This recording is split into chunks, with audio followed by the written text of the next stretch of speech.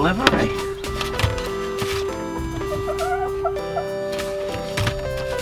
Cheers, girls.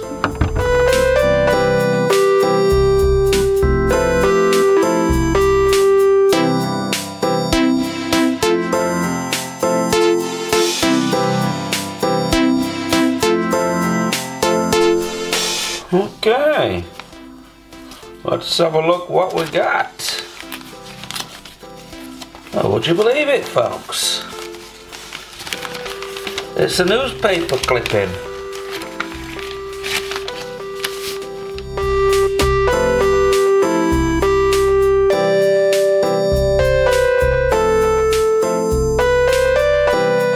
That was a nice surprise to have an urban chicken mail delivery this morning from the Chucks. Cheers. Right, I'm gonna nip into work this morning. Just a few little jobs. We've got to make sure we've got cask on in the cellar, because last night was a busy night and Stuart was away. So we're just gonna help Emma out there. And I also want to check on that lid that we set on the Gorilla Glue yesterday. And then we're gonna go and visit garden centre called Darful's in Worksop, and we're going to pick up some tomatoes for the back garden. I think some really nice little sweet gardener's delight style, I reckon.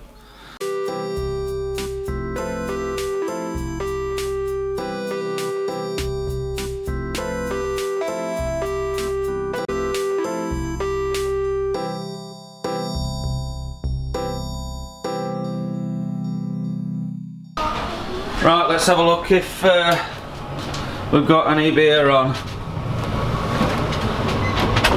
Oh, that's completely ice. Yeah, I defrosted it yesterday. Shall I just set it to heat? Looks like there's quite a bit of beer. Looks like that one's gone. Looks like that one's gone. That one's gone. The three have gone. Right, let's go and get some beer. We're in the unit, shooting some b-ball outside the school. Right then. Here is the, let's get some light on the situation. Here is the rest of the lids. So we're going to swap one of these over today. I need to cut a central hole in there, central hole in one of those, weld on an RJT fit in, then glue. And that's my job done. So we need to be gone for about 1-ish. So I better just crack on. But first,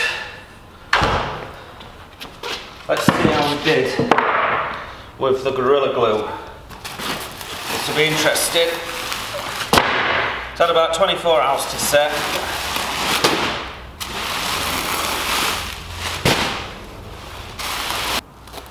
Ugh. Oh yeah. That's freaking solid. Let's take it in the shop. Yes. So looking at this, it would appear it's gone off solid as a rock.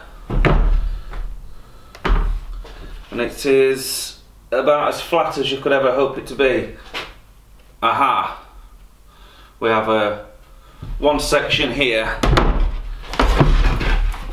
which is just a little bit raised. I can squish it.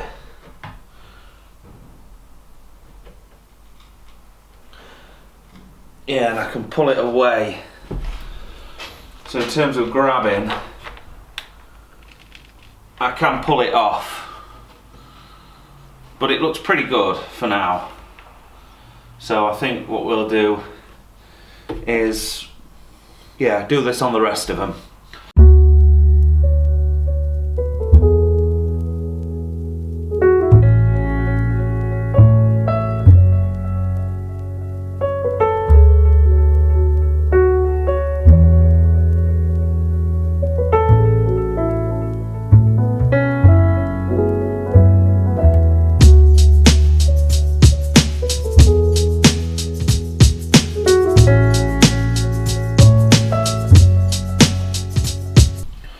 Right, we've got the holes cut out for the RJT fittings to go on top.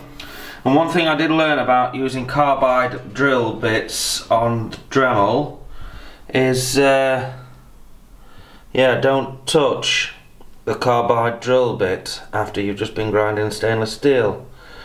There's a distinct smell of crackling in the air.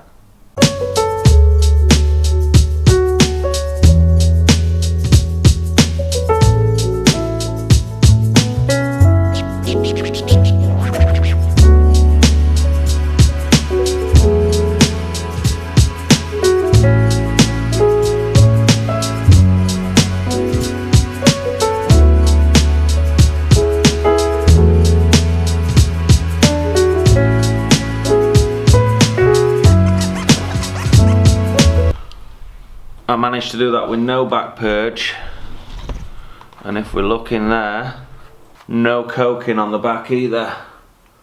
So very slow, as you can see, constantly turning the bit over here, bit over there, bit down here, bit up there. Very nicely done. We've got that lid finished, and the second one is gluing up right now. Look at this. That's foaming more than last time.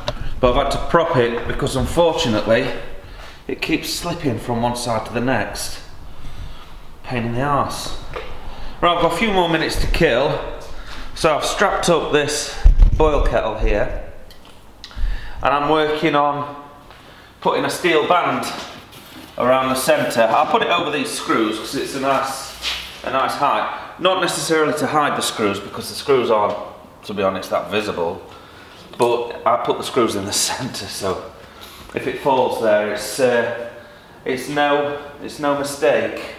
So here we've got the two bands of steel that I cut previously for exactly this job.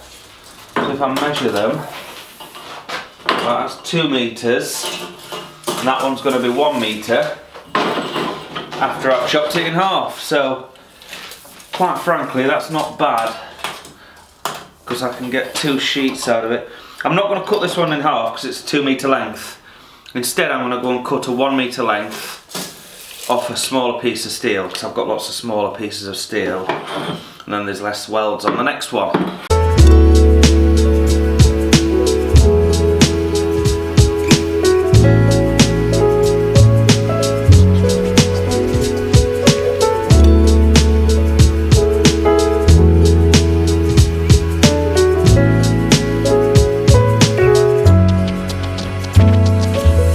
Fiddly for one man to do, but I think I've just about managed it. So we've got the band on, and I'm just about to pop the bolts together a little bit. Oh, we're in. One man band. There we go. So I'll just get this piece of string out of the way. Maybe shouldn't have threaded it through the hole, but there we go, it will come out. It will come out. And then the plan is, that little leaf goes behind that leaf. If I zoom right in, that bit goes behind there. As we tighten it up, we begin to put stress on the band, and we've got a stainless steel hoop on then.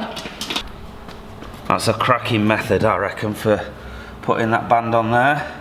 So I'm just going to get the tape measure out now, make sure the height of this to the top of the tank is the same all the way around, and then we're going to put some torque on this and see if we can't close it up. It's already pretty compressed because I've obviously got the strap on here, and we've tightened the ratchet strap up to bring the timber in a little bit anyway. Right, just got to get the old the nut fuckers on here and tighten these bad boys up. She's working. She looks really good. She looks like really good. Now it's got a band around it. I'm dead chuffed. Right, the mechanism works. I must say though that these stainless steel bolts aren't very good. Don't know if you can see down in there, the threads cracked. So it's these Specialist Easy Fix bolts, nuts and washers. I think it's A2 stainless. I don't recommend them. They're from Screwfix or Toolstation, one of the two. The trouble is, you put any heat into them, you over tighten them, they bind up, and I think they're cold welding, and then obviously snapping threads.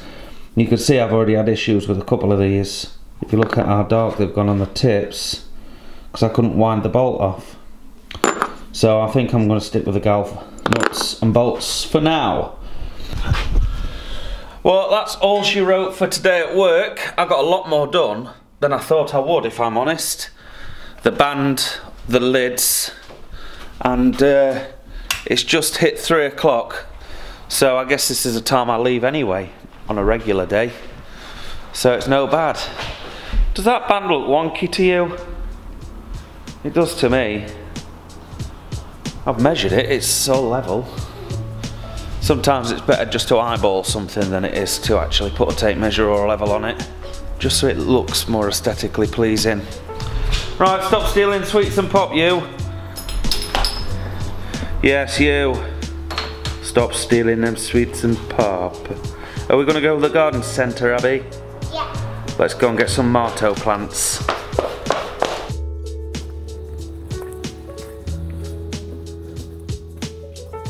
Tomatoes. Tomatoes and tomatoes and tomatoes.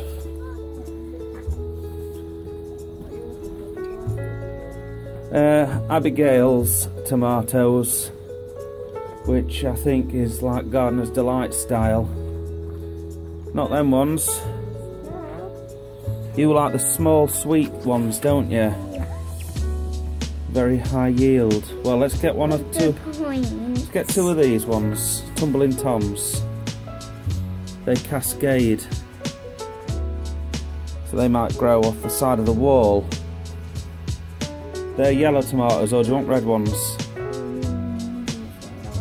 Because they're the same variety but red.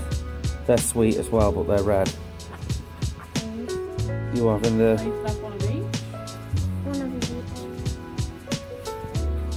Yeah, one of each. Okay. Big red.